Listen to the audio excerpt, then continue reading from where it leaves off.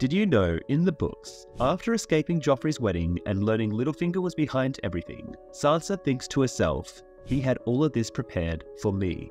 My lord, I do not understand. Joffrey gave you Harrenhal, made you Lord Paramount of the Trident. Why? Why should I wish him dead?" Littlefinger shrugged. "I had no motive. Besides, I am 1,000 leagues away in the Vale. Always keep your foes confused. If they are never certain who you are or what you want, they cannot know what you are like to do next. Sometimes the best way to baffle them is to make moves that have no purpose, or even seem to work against you. Remember that, Sansa, when you come to play the Game of Thrones." However, it is very obvious that Littlefinger will lose the Game of Thrones because Sansa will have him killed once she finds out that he betrayed Ned in the throne room. Anyway, subscribe for more.